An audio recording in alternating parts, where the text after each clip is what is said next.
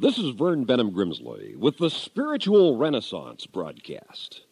The U.S. President Theodore Roosevelt, who had traveled all over the world, once called Yosemite the most beautiful place on earth. And it is here at the gateway to Yosemite that I am making this worldwide radio broadcast in our studios of the Spiritual Renaissance Institute in California. Here you will find the largest exposed crystal of rock on this planet, El Capitan, rising over 3,000 feet from the valley floor. Yosemite Falls, plummeting 2,425 feet in a crashing cascade of white water, and the largest of all living things on this planet, the giant sequoia trees, thousands of years old and still growing. 500 million years ago, all of this lay beneath an ancient sea. Then molten granite rose and was carved by huge glaciers into the spectacular topography of Half Dome, Glacier Point, Cathedral Rock, Vernal Falls, towering cliffs and massive monoliths of stone, rising in sheer walls on every side. It is an experience of breathtaking beauty. It's why we've established our headquarters here, to walk among natural granite monuments carved hundreds of millions of years ago and among trees which were young seedlings and saplings nearly 3,000 years ago and are still alive today. Gives one a sense of perspective and history and meanings and values which I have found no other place on this earth. And it brings vividly to mind the brevity of human life. To stand before a tree which was over 700 years old when Christ was born and is still alive today somehow imparts a new understanding of time and its passage. We are here such a very short while. We live our biblical 80 years and 10, our 70 summers or so, and then we are gone. So brief a time compared to these ancient trees and mountains, and it brings to the thoughtful mind one inexorably inescapable question. What am I doing with my brief time on this pirouetting planet Earth? Your life is composed of two essential elements, time and energy. Your genetics, your physical health and lifestyle determine in large measure the amount of time and energy you will have during your years on this earth.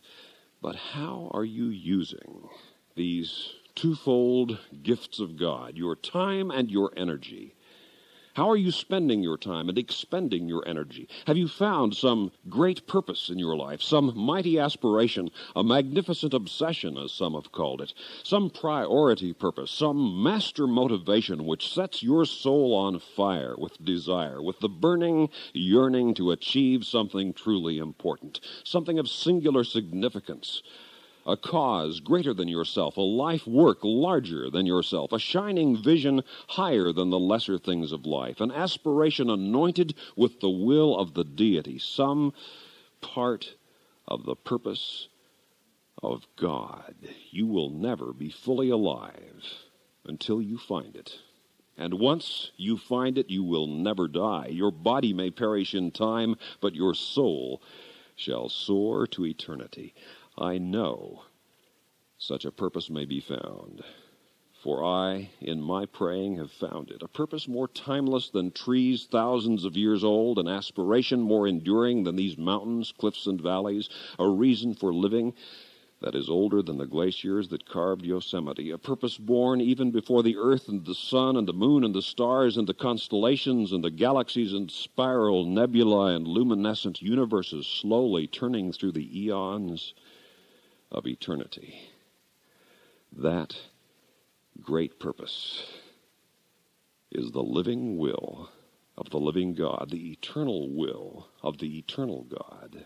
And you, yourself, can find that for yourself. God loves you and has tremendous plans and purposes for your life. You are no mere accident, any more than the intricate design of the atom is an accident, or the stately grandeur of the solar system is an accident. God has a will for your life, which is the greatest conceivable good for your life. God's will is love. Receiving the infinite love of God for you and loving God and every other person in return. God's will for you is total goodness, compassion, mercy, forgiveness, truth, beauty and righteousness, the service and the serenity of knowing that you are a son or daughter of God and a brother or sister to every other person on this planet and every other being in this cosmos, an infinitely valuable member in the worldwide universal family of God. Dare to claim that truth by living faith in this moment, and all things will become new for you, and you will discover the real reason you were born and your eternal purpose for time and for eternity. The finding and knowing of God are the supreme delights of mortal life, and these vital experiences are yours for the having and yours for the taking, if you will. The finding of God is as immediately available as your next breath of air.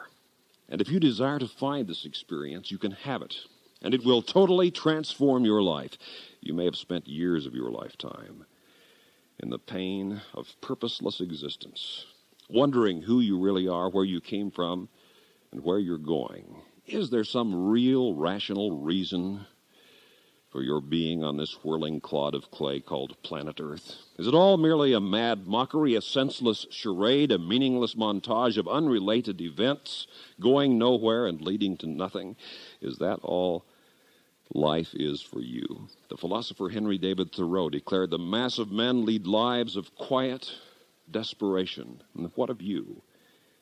Is life a daily succession of wasted days and wasted nights? Have you found a reason yet for being alive? If you have not, you can.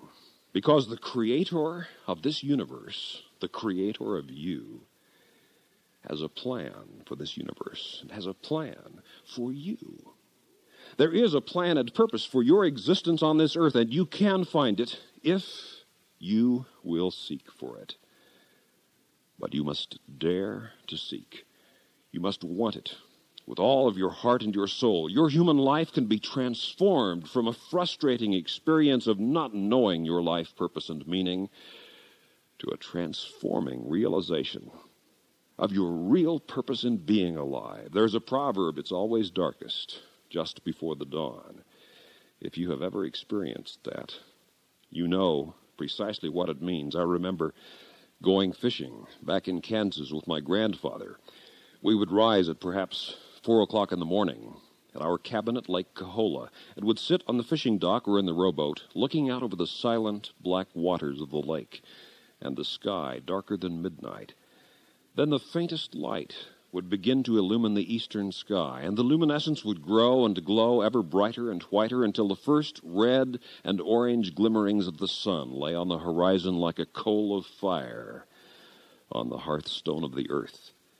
And the sky was caught ablaze with the sunrise of new day, from deep darkness to red, beautiful dawn light, all in a mere matter of minutes. And that is what can happen in your life. You can go from what the ancient writers called the dark night of the soul, the discouragement and defeat of a life lost in aimlessness and sin, of a life torn by trouble and tribulation, to the dawning of a new day, of bright hope and wonderful possibilities and adventures. The morning dawning of the sun does not, of course, create instantaneous high noon. Only the passage of time can bring the full light of day to the planet, and spiritual growth is similarly a process of ever-expanding illumination through the successive days and decades of your life. But it must have its beginning, this marvelous moment of a new birth, of hope for a new life of faith, this spiritual sunrise in your soul, when the black curtains of dark despair are first pierced by the radiant rays of a new vision, a new consciousness, a new understanding of new possibilities and potentials for a new life for you. And whether you be young or old, that can begin for you right here and right now if you will seek it with all of your heart. God loves you with a love that can light up your life. And there can dawn within your soul a new day of truth and beauty and goodness. There can dawn within your heart a new morning of refreshing hope and rejuvenating exhilaration. The wonderful beginning of a new and glorious future awaits you this very moment. It can all begin for you here and now if you will have it so, just as the pre-dawn darkness of early morning can be turned into the splendor of sunrise. And if you hadn't seen it 1,000 times, would you believe such a thing would be possible? If you weren't accustomed to the dawning of the sun, would you not think it the most amazing and startlingly beautiful phenomenon you had ever beheld? Every sunrise is a miracle. It's just that people have become so accustomed to it that they take it for granted. Yet in thousands of lives on this planet every year, there occurs the sunrise of the soul, the passage from darkness into light as people seek and find the living God. And so may it be with you. There can dawn within your life a new consciousness of God, a new joy in living, a new purpose in being alive. Your consciousness can pass from darkness into light, from the wrong to the right, from despair to hope, from discouragement to enthusiasm, from misery to joy. God can transform the way you think and feel, act and react. All of life can become new for you in your soul and within your heart. Simply give your life to God. May there dawn a great new day for you in your soul and your heart as you give your life utterly this moment to God, your Heavenly Father, who loves you so and who wants every good thing for your life and your future.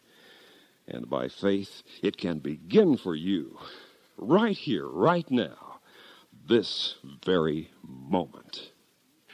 And then write to us, will you, at the Spiritual Renaissance Institute. The mailing address, Box 3080, Oakhurst, California, 93644. We want to hear from you. I've written Finding God, Getting to Know God, Growing Spiritually, 7 Principles of Prayer.